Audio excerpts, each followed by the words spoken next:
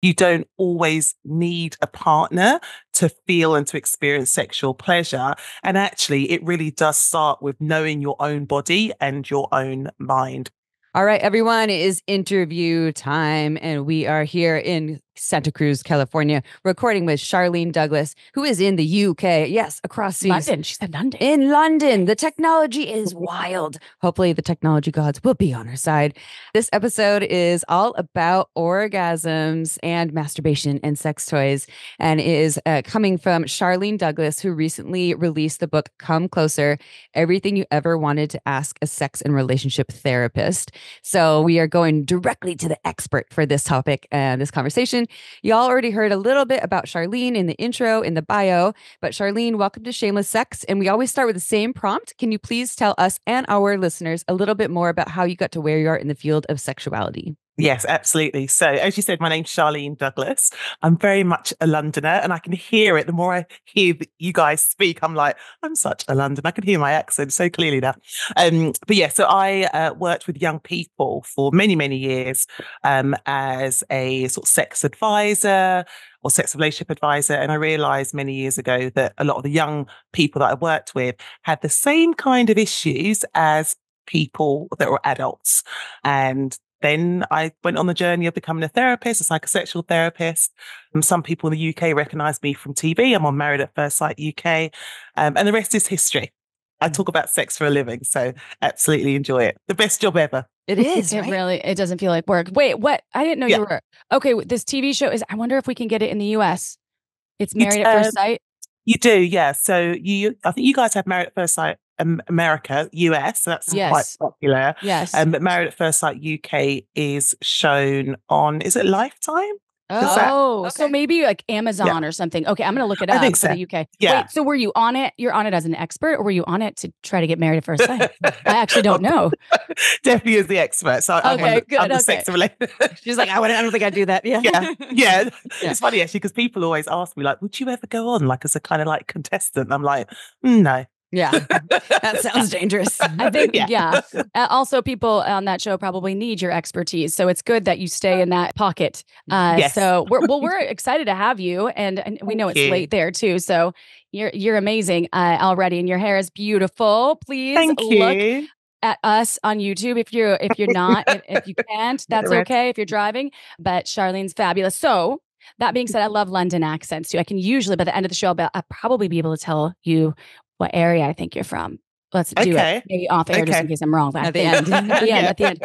So obviously your book, which is everything it was Come Closer, but everything you ever wanted to ask a sex and relationship therapist, which everything like that's amazing. And I love this for you and about you. And so what I want to know is, what are the common problems women in particular face when it comes to orgasms? Because that's a common issue that we receive as podcasters. Yeah, I think so. For a lot of the women that I work with, the issue is wanting an orgasm to please their partner. And the work that I do with women is to say, actually, let's take your partner out of this and let's look at what you need to be turned on. You know, what does it for you? But we also look at some of the kind of maybe not so sexy things as well. So we're looking at, you know, their belief system around sex, if there are any issues around, you know, in terms of their upbringing, past relationships, religion, etc. Like, what is in the space that stops them from really enjoying the moment and allowing that sexual charge to build to get to the point of orgasm? So with those challenges, let's go with the one that you spoke to about a lot of women wanting to have an orgasm just to please their partner and make their partner happy. What would be your top tips and tools for overcoming this challenge? And I'm sure this is something we could talk about for like 8 hours. But if you had to kind of like wrap it up, so give our listeners some ideas, what would that look like? Yeah. So I know for a lot of people, masturbation is the like, oh my gosh, like, Charlene, have you said that word out loud? Oh my gosh, can't believe you said it.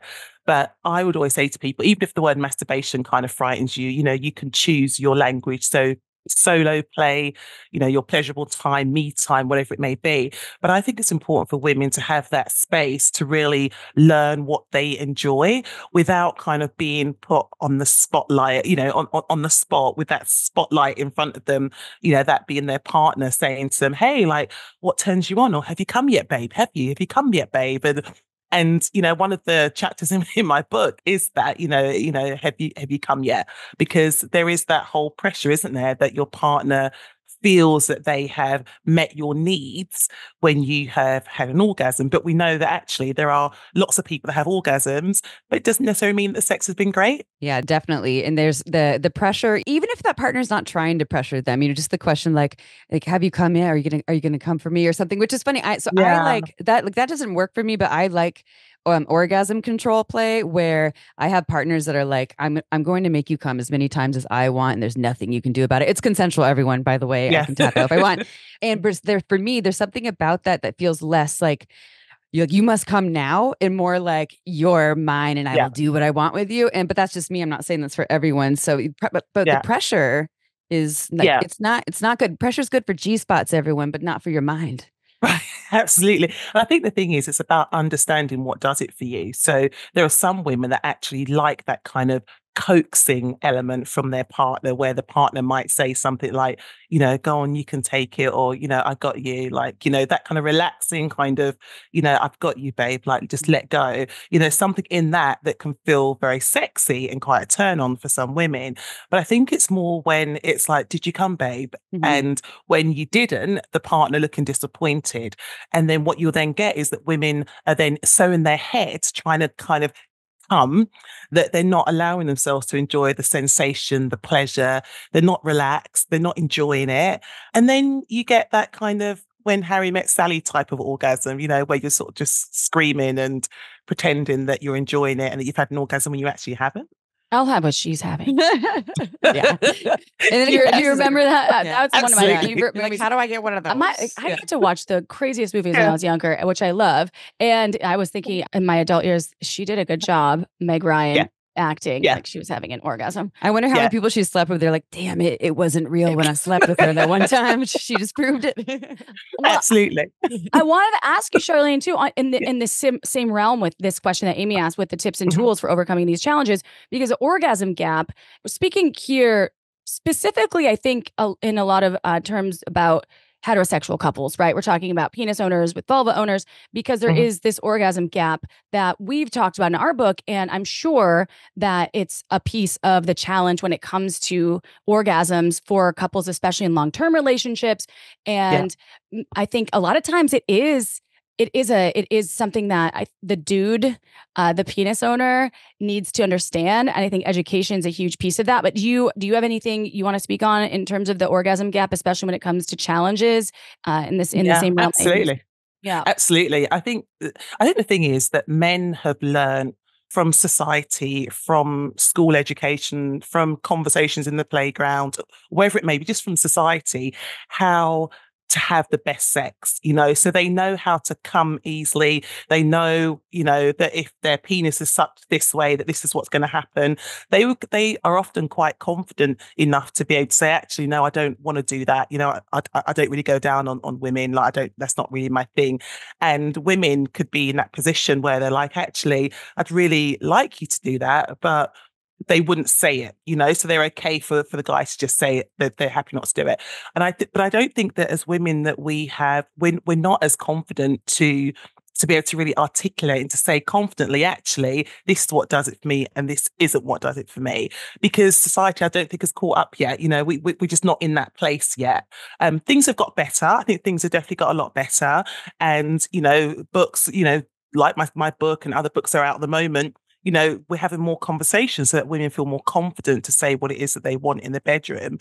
But I do feel like it's still, to some extent, a man's world, and we're not quite where we need to be with that yet. There's a stat that it varies, I think, per study, but it always is around the same amount of percentage points, because it's 80 to, some people say 90% of women need clitoral stimulation and can't organize can't orgasm from penetrative sex alone. I know that I'm one of those people. Especially, sex is obviously always shifting and changing and evolving in terms of your body. However, that's something I think if a lot of men in relationships with women could understand, that, whoa, just putting my my penis inside of their vagina isn't going to automatically make them orgasm. They probably porn wasn't right. No, Damn. it wasn't. That's what taught me all about And that's something that I think if you could embrace that, that'll help the bridge the orgasm gap. And that's like why I think a lot of folks are starting to understand that. And that's why your book exists, our podcast exists. And I will say, I think in terms of advice too, what about warming up your partner? If you are in a relationship, right, with a woman and you have this orgasm challenge, which happens a lot and you're in your head about it and you're with your partner, giving them the space to not be in their head and be like, I'm with you no matter how long it takes. And then using toys or something, right? Before that's we're going to get to toys. We are. Okay, yeah, good. we're going to toys. Yeah. Yeah. Hold your horses. I will.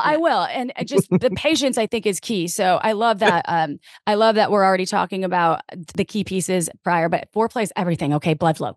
Blood flow. Absolutely. But also foreplay starts before you get into the bedroom, right? So foreplay can start earlier on in the morning. And I always give my clients the example, my own personal example. Many moons ago, I was in a relationship with a guy who didn't really quite understand foreplay. You know, he didn't quite know what the female body needed, let's say. And I remember every morning he would have a shower, and every time he got out of the shower, there would literally be a tsunami of water that would come out and follow him, right? And it would be all on the bathroom floor. And obviously that was really frustrating. Now, somebody that was maybe emotionally mature would say, you know what, babe, I'm really sorry that that's bothered you. You know, I just forget sometimes. But his reaction was so negative all the time that actually it meant that I drew sort of further away from him, you know, and didn't really want to be intimate with him because oftentimes you don't want to be close to someone who's not respectful of what you're saying, where you don't feel heard or listened to. So fast forward to the bedroom, you know, he's sort of tapping me and saying, hey, babe, let's have sex. And I just don't want to. And I think it's understanding some of those bits as well, that you can make your partner feel turned on throughout the day by listening to them, by winking at them, by holding their hand, by giving them compliments. There's so many other things that you can do. But sometimes there are less obvious ones as well, like making them feel protected or you know, defending them, you know, in an argument when they're arguing with someone, let's say, and you just feel that your partner's really by your side. Sometimes it's those little things that make you look at your partner and think, okay, you cut me. That's really sexy, you know? I think some of the people miss out on those things. But of course, foreplay in terms of touching, kissing, sucking, fingering, taking your time, you know, all that kind of stuff. Absolutely. And what I would say is this, and I don't want to man bash because I absolutely adore men, but what I would say is that sometimes for guys in heterosexual relationships, they know that the woman wants foreplay. So they do like the 3 seconds of like the touching and the rubbing and the kissing. And then within moments, you know, you just feel that penis inside of you and you just don't feel ready quite for it at that point. And I think it's men just understanding kind of when the right time is and for them to also enjoy the build up. Yeah, totally. And just be, you know, you have a penis, and if you're having sex with someone who has a vulva, vagina, you know, your bodies are different. Just like you know, you have a penis and someone else has a penis, your penises are different. So it's just staying in tune with that with your partners. And it could be different for that partner. You know, 2 days later, they're able to like all of a sudden they want your cock in right away. And then 2 days after that, they don't, because we're always changing every minute. So learning the skills of how to change with your partner, you know, read the room and also communicate as well throughout it. Maybe bringing foreplay. Also, like one thing for me is I'm a big kissing person.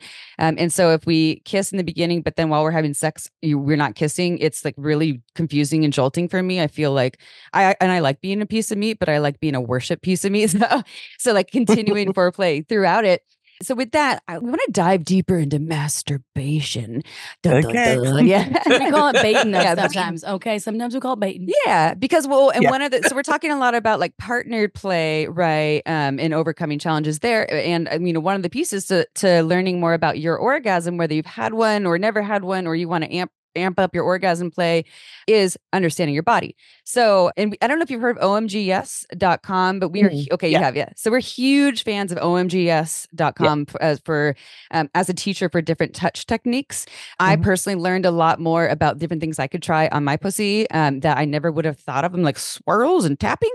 And it's just been a game changer for us. So What advice do you have for people who are either brand new or want to up their masturbation game? Like, what kind of tools would you suggest in that journey, the beginning of that journey?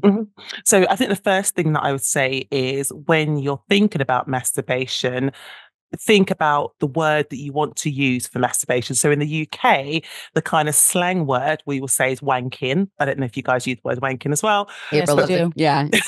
Okay. So we use that word quite a lot. I personally find that it doesn't do much for me, the word wanking. In fact, it can make me feel a bit like, ooh, maybe I'm a little bit too clinical and I use the word masturbation. But I think it's important to know what words you want to use first and foremost. In terms of sex toys, I would say to try out different types of sex toys to see what works, but take the pressure off yourself in terms of what your expectations are. And the reason why I say this is because I remember a client saying to me, okay, Charlene, you've said to me that sex toys are great ways to turn yourself on and to have an orgasm. I'm like, yeah. And then she tried one of the clitoral stimulators, you know, the one that sort of does that kind of like suction kind of motion around the clitoris. Yeah. Yes, right, Yeah, around okay. the clitoris. And so she was like, Charlene, I tried it and it hasn't worked. And I said to her, well, when you tried it, what were you thinking at the time? What was the environment like? And what she described was a situation where her kids were outside the room, her partner was downstairs, the neighbors could hear any noise that was made in the bedroom, in the bedroom. And then from a fantasy point of view, she wasn't really thinking of anything sexy. So I said to her, you know, what would help in those situations when you use a sex toy is to also kind of tap into that erotic part of you. You know, think about something that kind of can turn you on. You know, is it a threesome? Is it handcuffs? Is it, you know, someone on top of you, the heaviness of that? Is it sweat? Is it whatever? Is it the heavy breathing? To really kind of like stay in that moment as you're touching yourself or as you're using your sex toy. And of course, it was a game changer once she kind of tapped into that part of herself. So I would say, try out lots of different sex toys, see what works, enjoy it, take away the expectation in terms of, you know, well, should I not be having an orgasm now, Charlene? And I think more than anything else, make sure your environment is right, your sort of physical environment, make sure it's suitable. So you can, really drop in, like maybe not when the neighbors can hear you and your husband's downstairs and the kids are outside the door. And then if you're like, well, I can't find peace and quiet, then like, do you have a bathtub? Because now you have two doors to give you more. Run the shower, but don't waste water. Or you can even lay on the floor. If you don't have a bathtub, you can lay on the floor in the bathroom. But now you shut your bedroom door and the door to your bathroom. Lay a towel down, get cozy. That's smart. Yeah. Put the shower on and scream. Yeah, absolutely.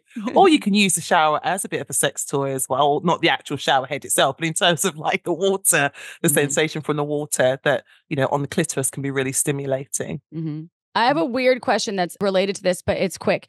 Brainstorming question for all three of us. What other ways could we call masturbation that maybe wouldn't be wanking or masturbation for people? Flogging the dolphin, isn't that one? Like fun ones that's not just self-pleasure? Yeah, that's not just, well, no, that's like fun and funny. Yeah. What about like rubbing one out? Yeah, rubbing one out. I'm loving that. Did you guys just think about this on the spot? Or yes, I do this because I mean, that is amazing. Yeah. Like, I'm thinking solo play. But solo like play, these ones. jerking the beef tenderloin. Is there something about spanking the monkey or something like that? Isn't like a spanking the monkey? Spanking the monkey. This is a real question. Okay, Charlene, I just was wondering if you wanking the beast or wait, taming the beast? I don't know. Okay. Banging the beef. Banging the beef. Yeah. Okay. Well, we'll let that marinate for you in terms of beef. Okay. Yeah. I'm loving these. These are great. Vegan beef is good too, everyone. So did you have any brands or games in terms of like brands of sex toys or like different masturbation games that you would recommend? So not so much. I think so. I work with different sex toy brands, and I always say to people to sort of try out different ones to see what works for you. Because as I said, you know, even like the clitoral stimulator, it doesn't work for everyone. A lot of the clients that I work with, I sort of direct them to Sensate Focus, which, you know, quite a few of us know about in terms of just kind of creating that environment where you massage yourself, or, you know, if you're doing it with a partner, that you kind of massage each other. You just take time to be more present, to be more mindful. And then you can incorporate, if you want to, like sex toys, lubricant, oils, etc. So I suppose it's more just helping people to kind of get into the mindset of actually you don't always need a partner to feel and to experience sexual pleasure. And actually it really does start with knowing your own body and your own mind as well, and also doing things that you feel comfortable with as well, because I think way too many of us are engaging in sexual activities that we're not really comfortable with, and that doesn't really turn us on at all. Yeah. So the 100. sensate focus, people could probably look up like a YouTube video on that or something. YouTube has all of the like free guided things to learn and practice. And it's about embodiment then is what I'm hearing. It won't be explicit because YouTube bans explicit content. So don't worry about that. Yes, So- yeah. So Right? YouTube will have a basic version of it. But yeah, ultimately it's about just being mindful, being in the moment and sort of massaging each other. I love that. Okay. So there's a lot of stigma around sex toy use, right? And especially in partnered situations. And I don't know how many times, and Amy, I don't know if you can talk about this, and Charlene, if you or just mention it, yes or no. Yeah. I've heard people, one person in a partnership say that, no, I don't need sex toys because then I'm going to be totally useless in my relationship. Why would my partner need a sex toy? And they're pretty much anti-sex toys because they think it's going to take away from who they are as a person or what they can do with their bits. Anybody else heard that? Oh yeah, I mean, totally. literally all the time. Yeah. Why would you need that? You have me, and I'm like, but the sex toy can't like hug me and kiss me, not yet. And it's different, and pleasure is pleasure. It's like a bonus to the experiences. Or maybe I do need this, right? At least right now in life. So what? It's pleasure. I can still engage with you in so many other ways. Yeah, but also in partnered sex, it's about being creative, isn't it? Because you, for example, could be using a particular sex toy on your genitals or on different parts of your body, because we know that, there are lots of other erogenous zones on our bodies that are really quite sexually stimulating. So you could be using the sex toy on the part of your body that where it really does it for you. And your partner could be kissing other parts of your body, touching other parts of your body. For some partners, the visual of watching you use a sex toy can be quite a turn on as well. And then they want to join in as well and add their bits. So I think it's about really taking away this kind of stigma around sex toys and just enjoying sexual experiences, but in saying that, and this is what I say to a lot of clients, I will absolutely always recommend sex toys. I think they are the best invention ever made, but they're not for everyone. Mm-hmm. And that's also okay. Amy's going to ask you a true or false question, and I will just give you a shameless share real quick that I thought I was addicted to my magic wand. Do you have a magic wand over there? You do, right? We do. Yes, indeed. And I do. We do. I do. Yes.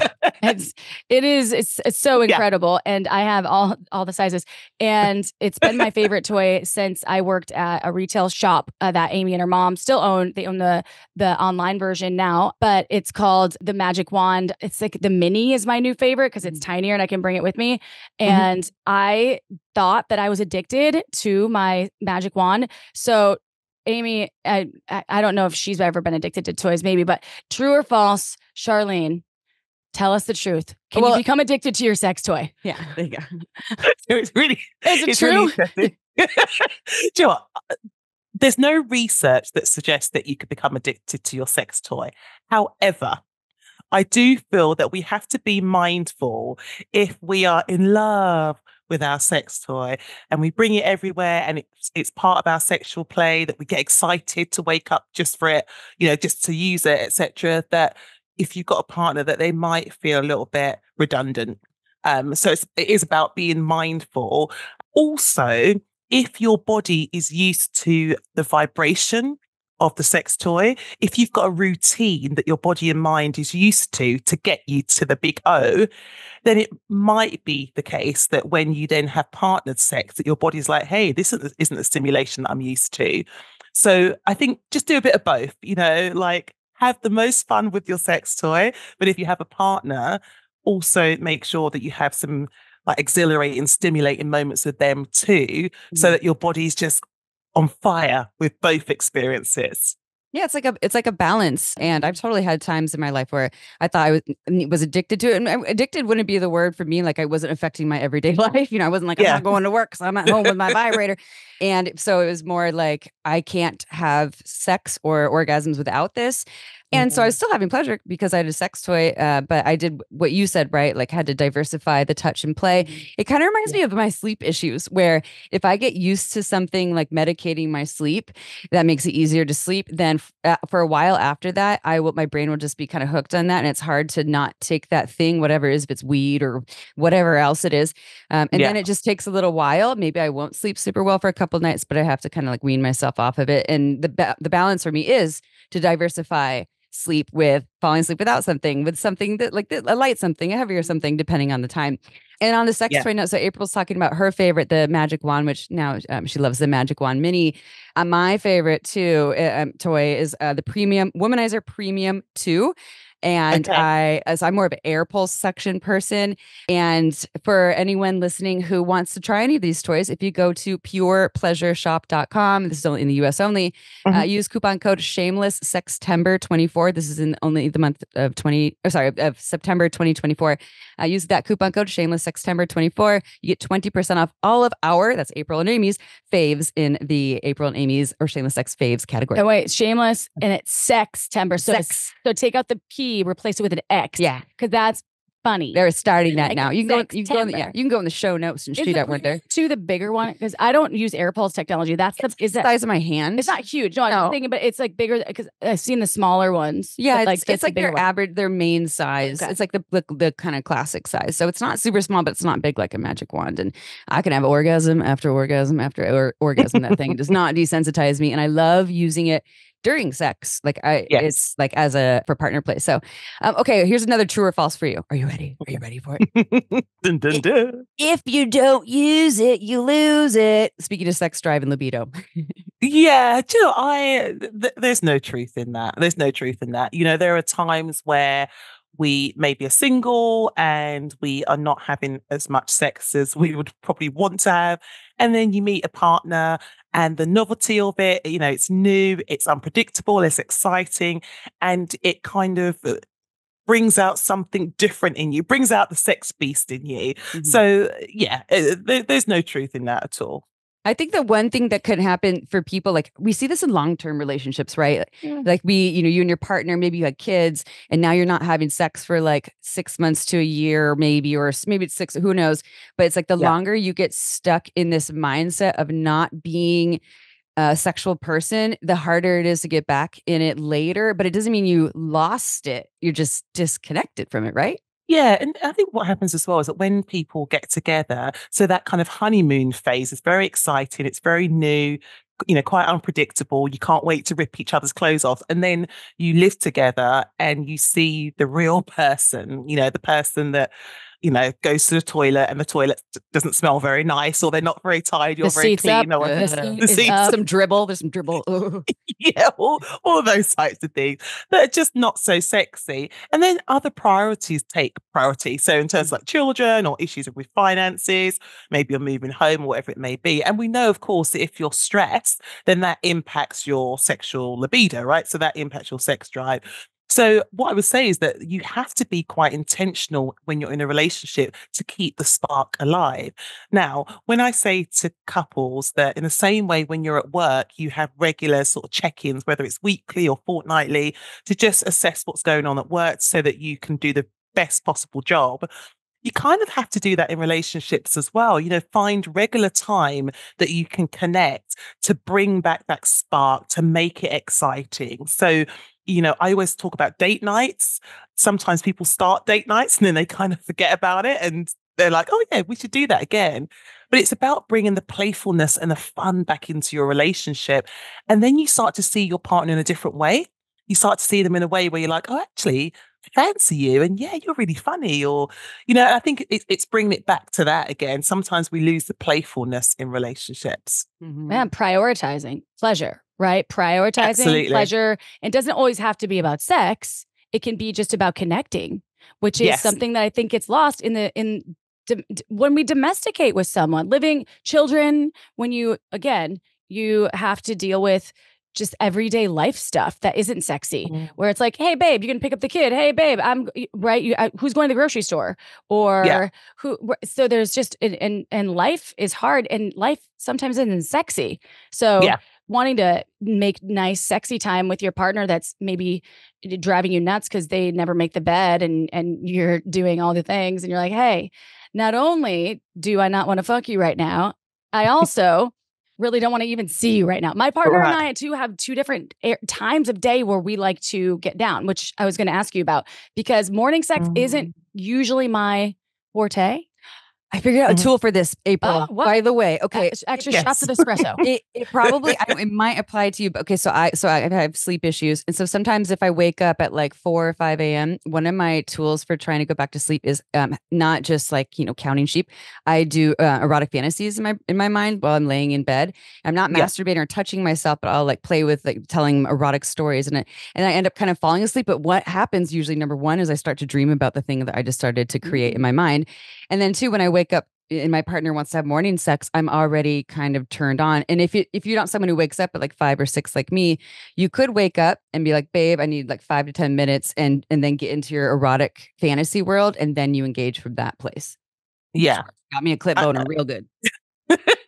I think that's a really, really good example of ways that you can kind of negotiate this kind of the difficulties or the differences when it comes to, I suppose, different sex drives in a way, in terms of kind of when you want to do it and when your partner wants to do it.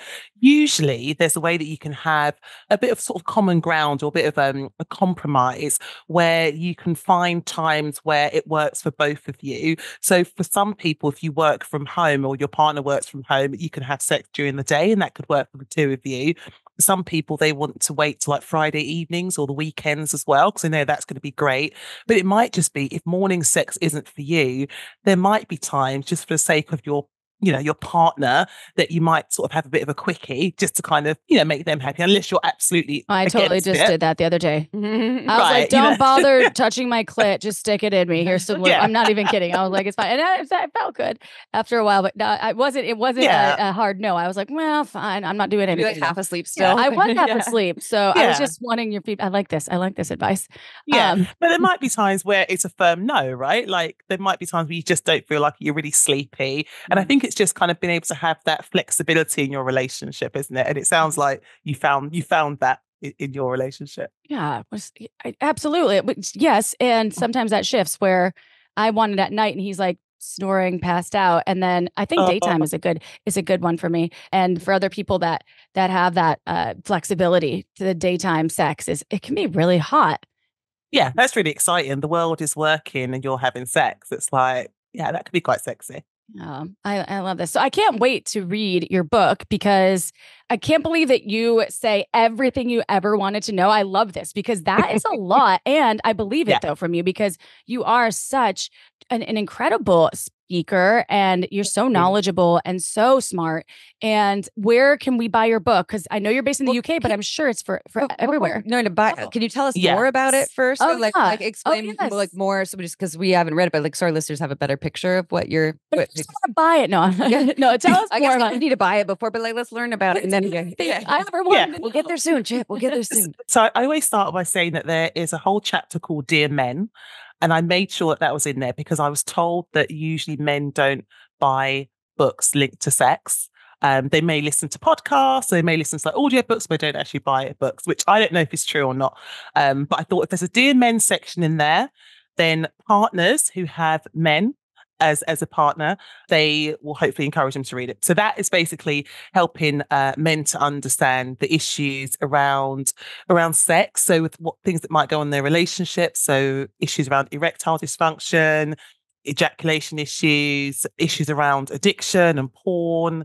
And also if they're in a heterosexual relationship, just things that a woman might enjoy, things for them to consider, making the effort, romance isn't dead. There's something in, making a bit of effort from a romance point of view.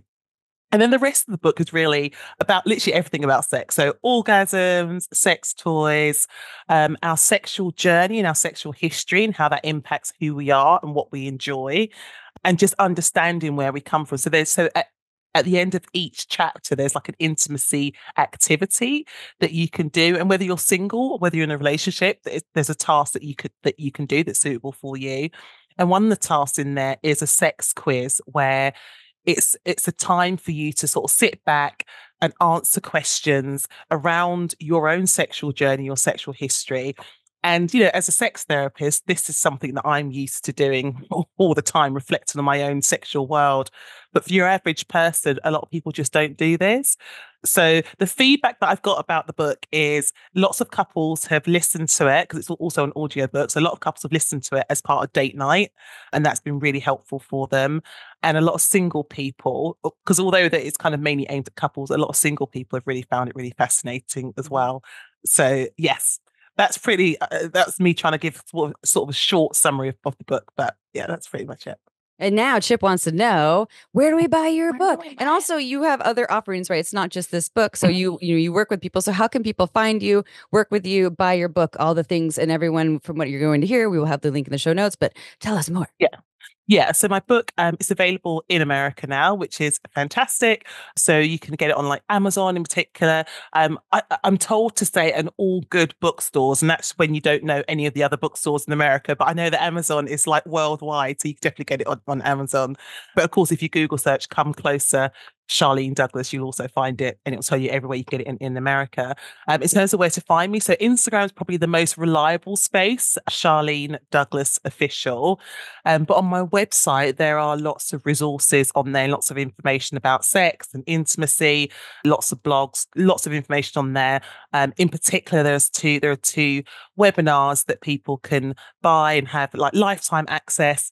One of them is about if you've got like a low sex drive, things that you can try. There's lots of information on there. In fact, I'd probably say that I thought that I had all the information that I could possibly have in the book, but there's even more on that as in that webinar as well. And then the other one's about the menopause. So, navigating your sex drive when it comes to the menopause as well. So that webinar is also on my website. So the intimacycoachuk.com is where you can find lots of information. I love this. I also need to introduce you to Hot Octopus Toys because they're based in London and you would love their products. So I'll have to send you. Okay, so my guess, Southeast London. Close. So it's East London. That was close. Yes. Okay. I knew it was east, but I was like maybe southeast because there's some. Okay. Yeah. I was close. What part? Yeah. Tell me so I can. So kind of Ilford area. So Okay. that's like proper East London. Oh yeah. But in saying that, because I've travelled quite a bit as well, I feel like my accent's a little bit mixed as well. So there's a bit of Essex in there. That's what I was getting, Essex a bit. That's why I was like southeast. Yeah. So I see. Okay. Yeah. That was good. Okay, good. Okay. That was good, well, I adored listening to all of your insight and thank you for being on the show. I know our listeners are going to love this. Check out Charlene Douglas's book, everyone. And if the show is out in the US, check that out too. So she's the author of Come Closer, Everything You Ever Wanted to Ask a Sex and Relationship Therapist, which that is endless and amazing. And I'm so grateful for this tool. And you can also check out her on Married at First Sight, the UK version, which I'll Google and find out where that is. I think I saw the Lifetime on Amazon. Doesn't matter. I want to see more of you because you're fabulous.